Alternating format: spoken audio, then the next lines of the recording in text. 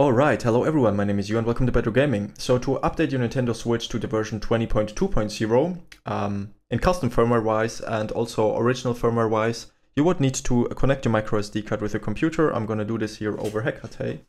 And while we're doing this, we also want to open up the Telegram, because I just made like a very neat and easy all-in-one package. So what you would need to do is to click on the link inside the description. You will get here, you want to click here on the pinned message, okay? Just once.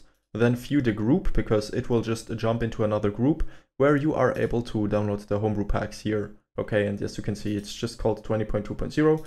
And once you have that downloaded, you will get a zip file out of it, and you want to open that up.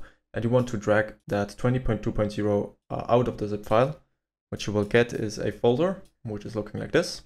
And then here, this here right now is our Nintendo Switch or microSD card of our Nintendo Switch connected with our computer. And we would want to open the folder, which we just took out of the zip. And before we put everything here inside, we want to firstly delete the atmosphere folder. And then we want to copy paste everything here over.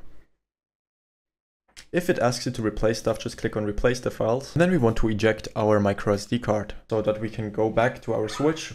Make sure that your microSD card is back into your Switch and go into Hekate. And once you're in Hekate, you want to go here to launch, and you want to make sure that you choose your sysnant or emunant, whatever you want to update. This time I want to update my sysnant, so I'm going to click on custom firmware sysnant. Okay, once you're here on your Switch, you want to go here to your album, open that up. And then you would want to search for Daybreak, open that up.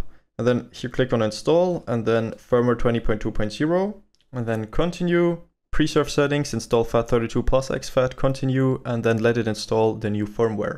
And then at the very end, you want to click on reboot. Okay, once you're here inside, you want to reopen where you updated, just to verify that everything worked. So if we go into our album, we have the album menu so that you can see we are in custom firmware. And if we go into the settings, go all the way down to system, you will see that we are here on version 20.2.0. with atmosphere 1.9.2.